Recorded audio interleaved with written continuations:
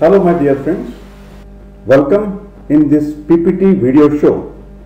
We are studying the Panchakarma, Ayurvedic Panchakarma in Medical General Practice Part 11. Today's session is regarding the first important Panchakarma procedure, that is Vamana. Vamana is a Sanskrit word meaning the therapeutic vomiting.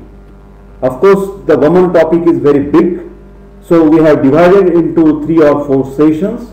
So this is the Vamana part 1 presented by myself, Prof.Dr.R.R.deshpande, and you please feel free to contact me through mobile 922-6810-630, or you can also contact me through mail professordeshpande@gmail.com.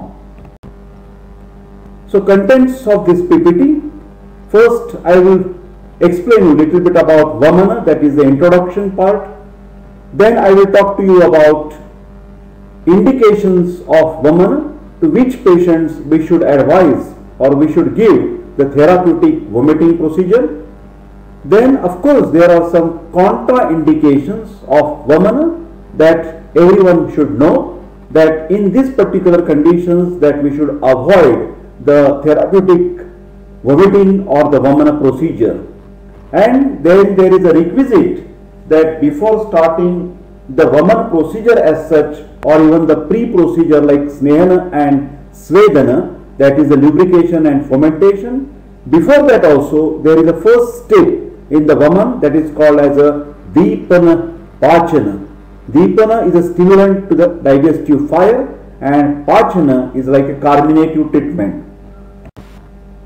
So let us talk about Vamana, that is therapeutic vomiting or vomition.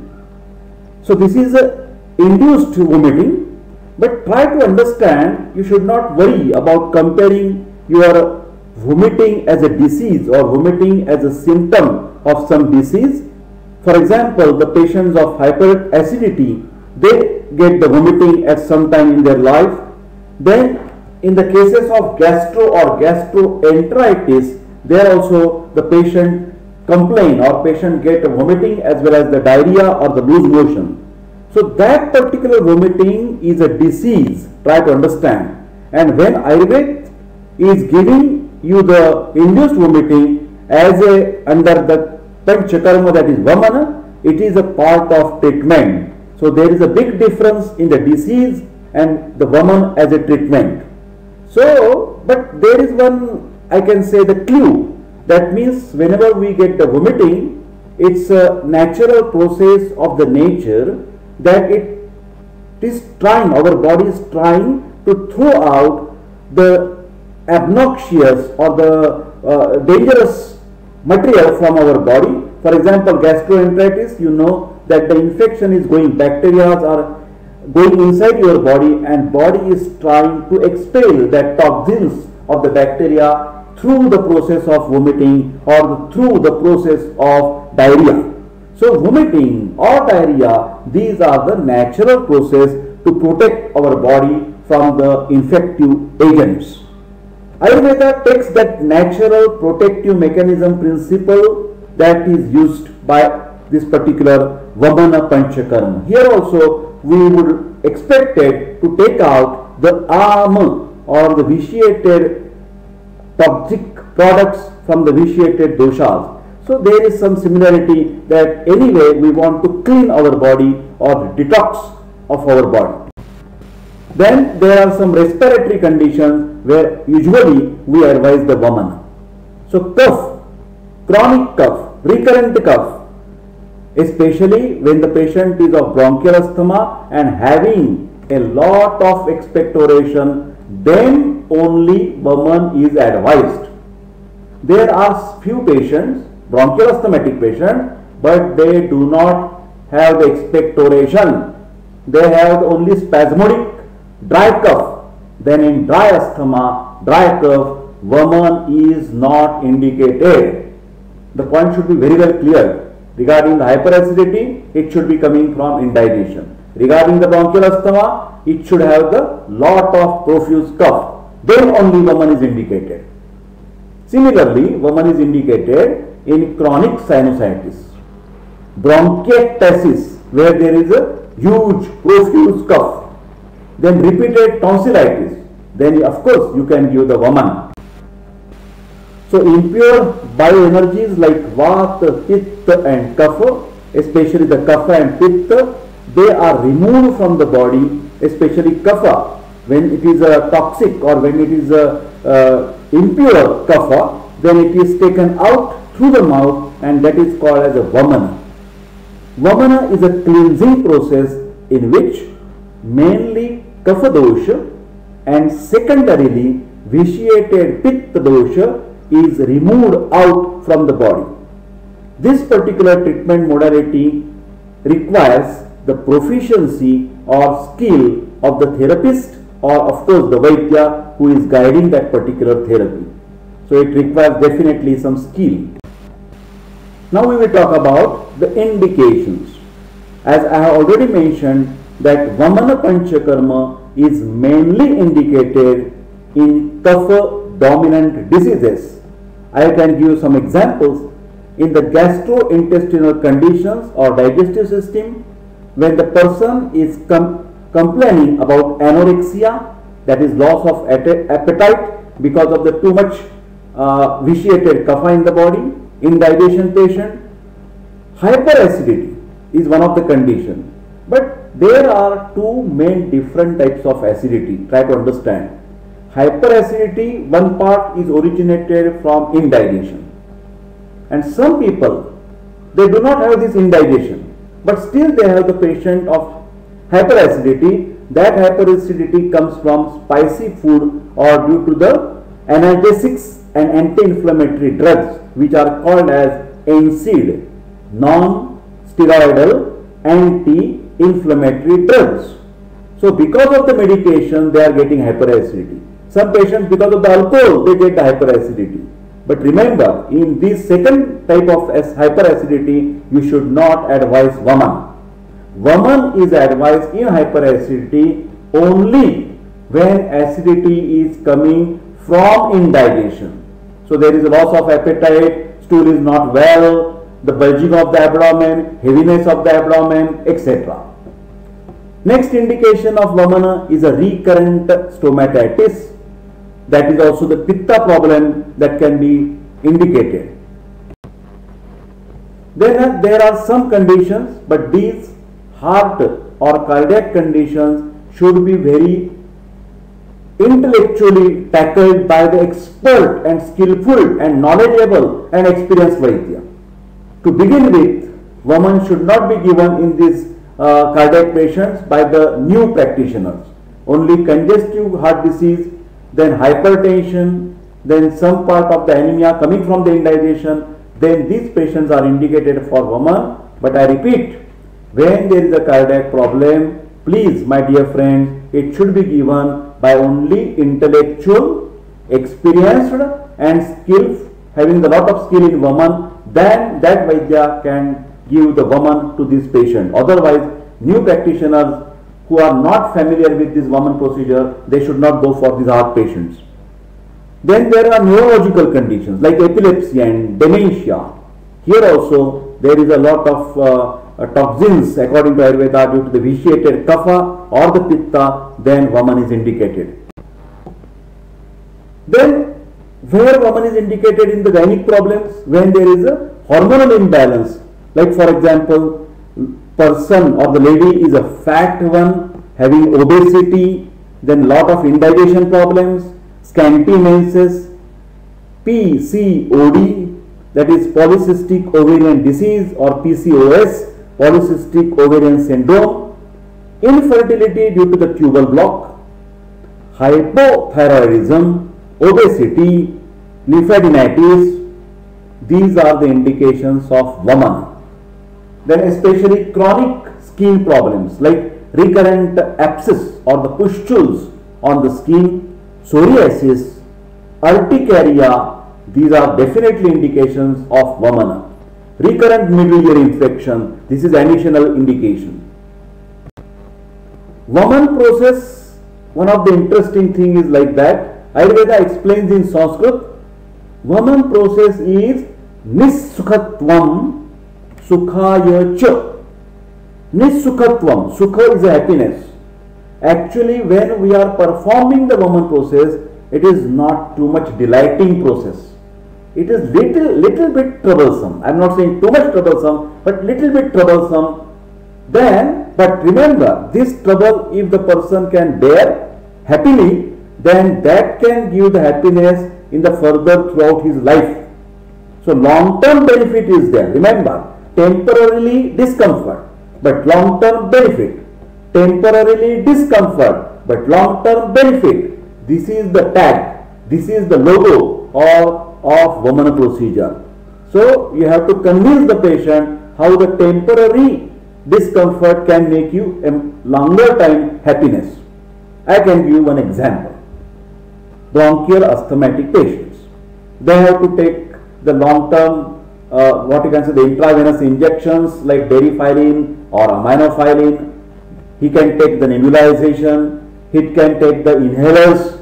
But patient is troubling because of the continuous steroids, continuous inhalers, continuous nebulization, and he want to get rid of repeated frequency of the attack and also the severity of the attack. So the severity and the frequency of the attack can definitely reduce if the asthmatic patient with expectoration, he used to take the practice of taking Vamana from the expert Vaidya in the spring season or Vasanta Rutu, then he will be benefited for a longer time. He can avoid the recurrence on the intensity of the bronchial asthmatic attack. Caution. There is some caution for the Vaman. The person should have the good physical and mental strength. This physical and mental strength of the patient is very essential when you perform the Vaman. So when must Vaidya or the therapist or the doctor, they should take the proper history, proper symptoms, and better I will suggest that Vaman can be avoided in the Vata or the Pitta dominant biotype or the Prakriti, and Vata predominant or the Pitta predominant disease. These are little bit contraindication for Vamana. Now we will see the direct contraindications. Vata Pitta is indirect contraindication. Vata Pitta also, the expert Vaidya can take the decision whether I can perform the Vamana if that particular condition Kapha is more predominant.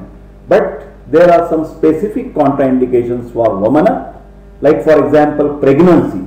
Better not to give in the pregnancy, Vaman should be avoided.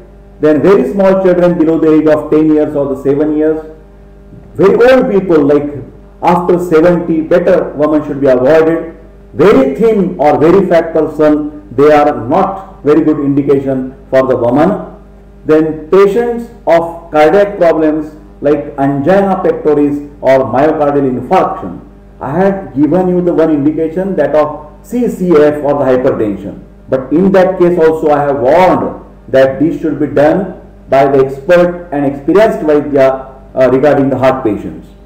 Then weakness or general debility due to the chronic or degenerative diseases like in the last stage of the cancer, last stage of the HIV or the AIDS, last stage of the tuberculosis, better Vaman should not be given. This is the contraindication for Vaman.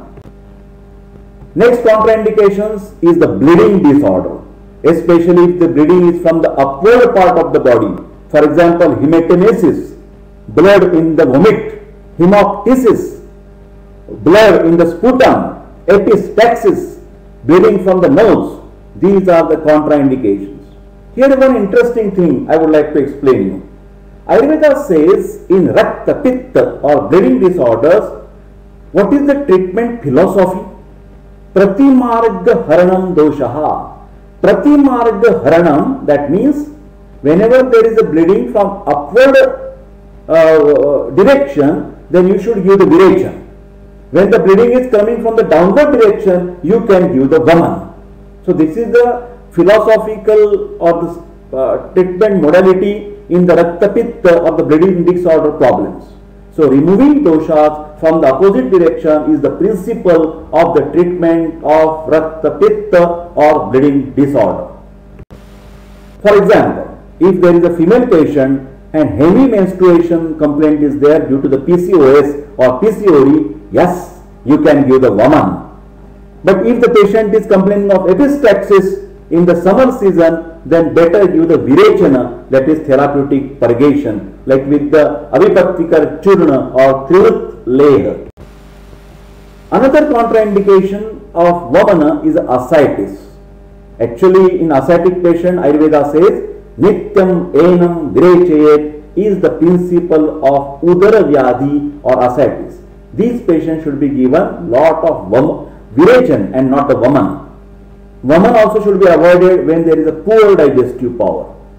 So Ayurveda says not only Vaman but any Panchakarma should not be performed in Sama condition or having the disease or having the dosha vitiation with Am. Am is a toxic or toxin-like substance due to the indigestion of Jatragni or at the Dhatvagni level. So, in this Sama condition, Ayurveda recommends Deepana Pachana is essential before giving Vaman. So, most of the times before planning actually the Panchakarma, Deepana Pachana medicines are given. These are like, for example, Agni Tundi Vati. Vati is a tablet, or Ama Pachaka Vati. Vati is again tablet, or Shankha Vati. Musta or the Nagarmotha is best for Ama Pachana. So, Musta tablet, single herbal tablet also can be given for Deepana Pachana concept. So, again continuing with these contraindications, any disease or serious problem in the chest region or ENT, ear, nose, throat, Vaman should be avoided. For example, in the cases of pleurisy, throat infections, or phonia, patient cannot able to speak because of the cancer of the larynx or cancer of the lung, then better Vaman should be avoided. Then there is another principle of contraindication. When the Vaman is a because strenuous process, so contraindicated in the persons doing strenuous physical work or exercise. People having too much stress, mental or physical.